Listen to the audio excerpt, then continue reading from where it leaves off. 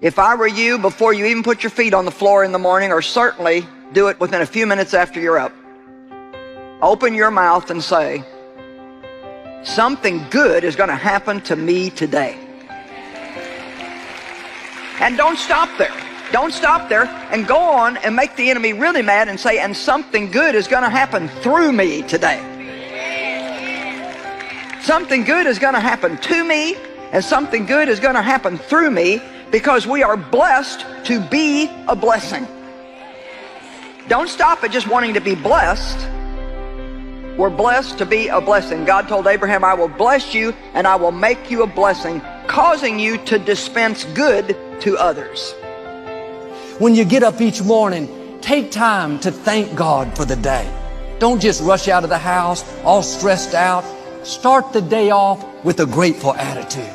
All through the day, meditate on His promises. Keep your mind filled with thoughts of hope, faith, thoughts of victory. Hope is very simply a positive attitude and mindset. The hopeful person absolutely refuses to be negative in any way. Although they recognize and deal with their problems, they remain hopeful in thought, attitude, and conversation all the way through to victory. You can decide today to be full of hope.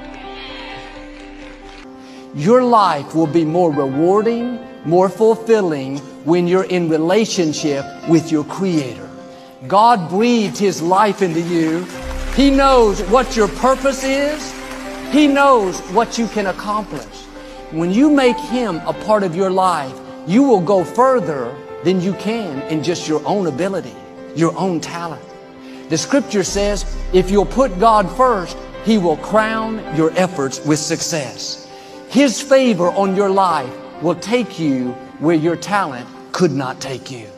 I want you to make a decision today that it's time for you to learn how to live the life that Jesus died for you to have, to let go of the things that are behind, and to start fresh, and to ask God to take everything that's ever been done to you that was unjust or immoral and somehow work it out for your good and turn it into something that can actually help other people. You could be at the lowest place in your life right now. You could be hurting so bad.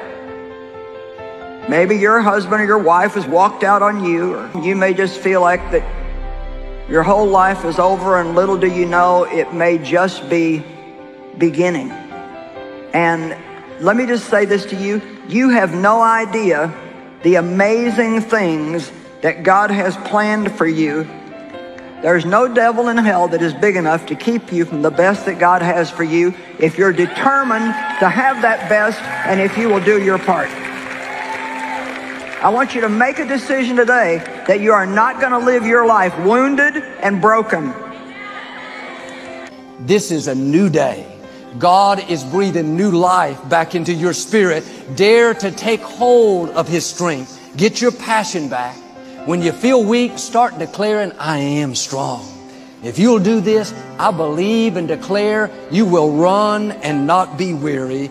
God is renewing your strength so you can soar like the eagles. Health is coming, courage is coming, freshness is coming.